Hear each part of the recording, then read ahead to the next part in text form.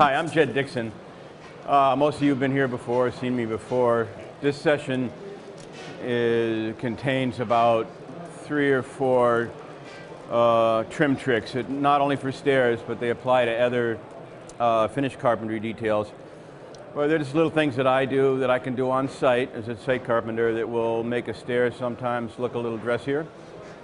And some of them involve curve moldings and so forth. So I'm just going to launch into it, and I'll have a little chop saw math in here for you.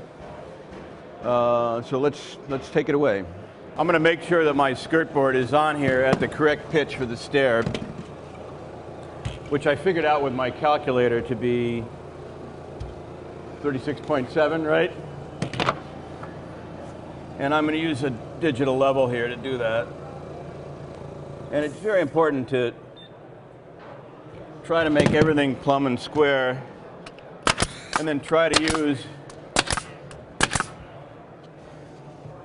all the angles the same, because I'm going to use my theoretical pitch of the stair to do a lot of my cutting and save those expensive trips back to the chop saw. Now, as I've said before, on a stair, the baseboard and the wall skirt and the baseboard and the face skirt really are the same thing. When I build a stair, I want the baseboard in the house on the first floor and the baseboard in the house on the second floor to be continuous with each other. I want the stair to visually tie the first floor to the second floor. So my wall skirt, this piece here, should be the same thickness as my baseboard, and it should have the same molding on it. And when I cut the joint between the two of them, I make it a miter joint. And this is a miter joint because the molding that goes on top is mitered. I know that the pitch of the stair is 36.7. So when I cut these miters, I cut them at 18.35 degrees. Just set on my chop saw, as close as I could get to that. And my miters are perfectly tight without having to run back and forth to the chop saw. Also, in a stair, if I have a baseboard along here, I like to have the skirt board here be a continuation of the baseboard. Maybe if I have a molding running along here, I'd like to have the molding turn and come up here. I didn't invent this stuff. This is classic 19th century, 18th century carpentry.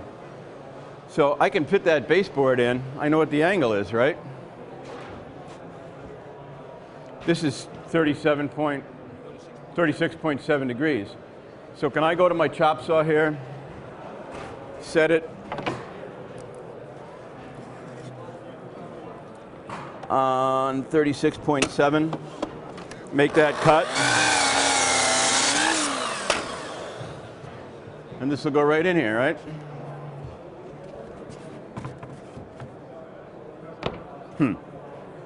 Well, that angle here, that angle is actually 36.7. But what's this angle here? I set my saw on 36.7 on the saw. Let's think about it for a moment.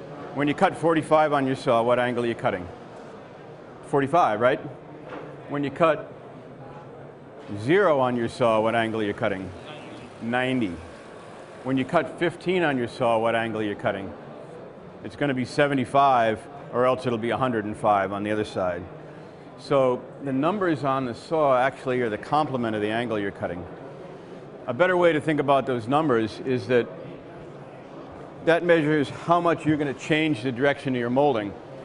I cut this one at 18.3 more or less, and it changed the direction of the molding 18.3, and I cut this one at 18.3, and that changed it by 18.3, and you add them together, and I changed the direction the molding was going by 36.7. What I'm getting at is, to cut this right, I have to cut the complement. I have to subtract 36.7 from 90. Fortunately, my saw does that on this side. Anybody? 53.3? Is that right?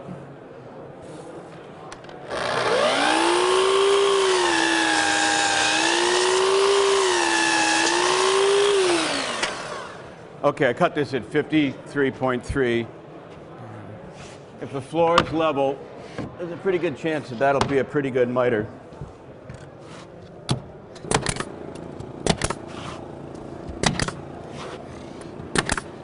Okay? So I did it with theoretical woodworking, but I needed a little more theory than I thought I would. Okay, well, let's put a molding in there. We'll use a big fat one like this. Now, I know what the angle up here is because it's actually, if I cut this at 36.7, that'll fit right in there. How about this cut down here? What's that going to be? Well, it's obviously going to be a really pointy cut. If I just cut this molding like this,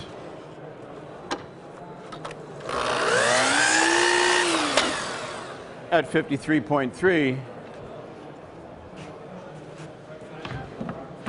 it'll go right in there like that, but it won't miter up the underside. Now that's better looking than nothing, for sure. But wouldn't it be nice to cut a really steep, pointy miter in there? Well, what is the angle? If you think about it, this angle here, that's 36.7. So to make the, and in fact, because I cut the other side, I set the complement of 36.7, 53.3. This angle is actually 36.7. So I really want to cut half of that, 18.35. So I could set my saw on the complement of 18.35. I'd have to be able to pivot my saw all the way over to 70.65 degrees or something like that, 71.65 degrees. My saw only goes to 60, so I can't do it. So I need another scheme. So here's what I'm going to do. I made a close fence for this saw here because I was cutting Scotia molding, little tiny molding, and I didn't want to launch the little pieces across the room. So I can put my close fence back on here. Before I screw it down, I'm going to set this saw on 18.35. I'm guessing that 0.5, right? But, and I'm going to make a kerf in it.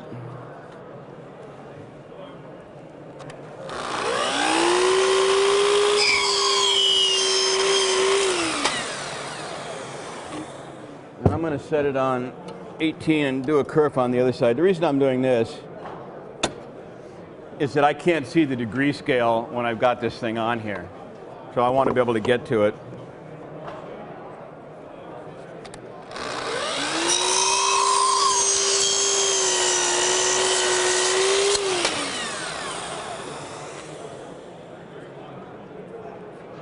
All right, now we can start cutting this thing. Let me look and see which way I want to go here. I want to go on this side.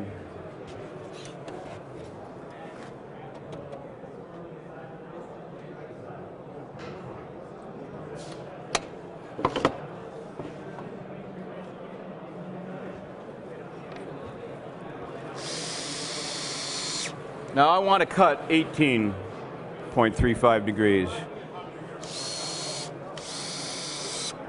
So I need to put another fence on this saw. I'll use this as my fence instead of this as my fence. And now when I'm starting at 90, now when I pivot 18.3, I'm cutting 8.3. If I put my molding on here, you're going to see in just a moment. I'm going to hold my molding here like that instead of holding it like this. So now when I turn this, when I make it straight, it's cutting 0. It is cutting 0. When I turn it to 18.3, it is cutting 18.3. And this is not too hairy right now. I'm going to hold my fingers over here on this side here because I got to remember where this blade goes. But this is up against the surface here, and it's not actually going to launch itself anywhere. The people over here are probably mostly safe.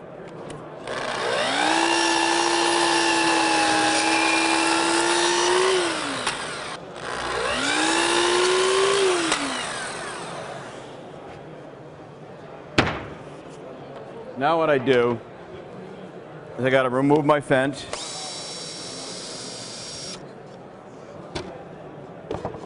I've got to swing the saw to 18.3 the other way. And I'm going to drop it right into the kerf that I made. If I turn the laser on, it makes it a little easier.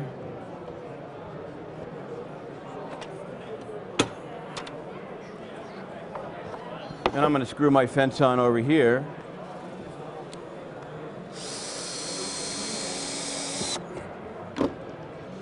And then we'll recut this.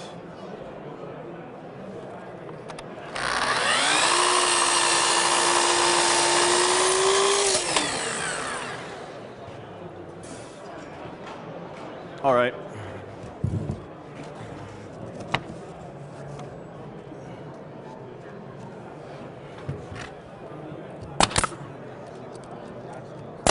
Now, obviously, if I had been doing this on a job site, I would cut this joint here first on a longer piece, and then I'd come back and I'd cut it right here. As you know, this angle here is actually a 53.3 degree angle because I'm going from this 37 to vertical, and so I can just cut it at 36.7 and it would be fine. So there's your real snappy looking, very acute angle miter.